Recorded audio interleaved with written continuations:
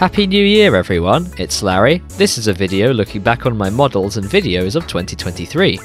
Weirdly enough, my first video this year was of the Back to the Future DeLorean set, which is a little random, but hey, it's still Lego. Then, in February, came my London Underground tube train. Looking back on it is interesting, as it feels almost too small compared to everything else I've built, but I'm still happy with it for what it is.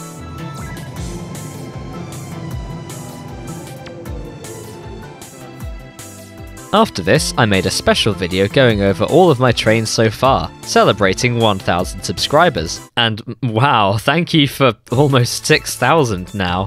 This video mostly went over trains I made in 2022, including Bill and Ben, Old Thomas, and my Greater Anglia train. And wow, my videos were so much shorter back then. After this, I very spontaneously made a Toblerone-shaped train, based on a silly photoshopped image. Next, I built Boko. I'm not sure what exactly inspired me, but this is definitely one of my favourite models. And I later redid the stickers. At some point after, I very spontaneously tried recreating the flying buffer beam in a 4-wide scale, and this evolved into a model and a video. After this, I went back to my Thomas and Friends collection and made some troublesome trucks. It was during the making of them that I started drawing my own faces for the models. And after this came my most viewed video to date, to no one's surprise, Thomas the Tank Engine himself, though it was actually an overhaul of a model I'd made in 2020. I then appeared on Luke Triton's podcast, and I made my first attempt at building Duck, which I later fixed. I then counted from 8 to 7, making Toby,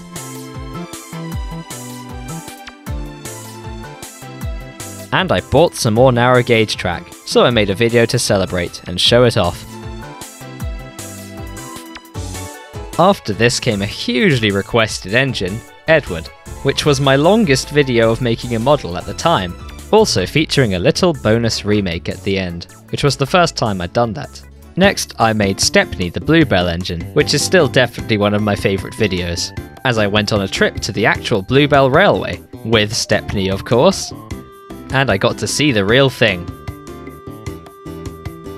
In October, I built a large version of my Cherry steamer from Pocket Trains last year, and also touched up and built a tender for the old one. I then went to the Spa Valley Model Railway show, where it ran a train around the tracks. I then received and built a Lego-based gift from YouTube, and had an end-of-year crisis where I lost a few things, including a laptop and my motivation. But right at the end of the year, I managed to pick myself up, and I made a different video, talking about the history of LEGO's official 4-wide trains.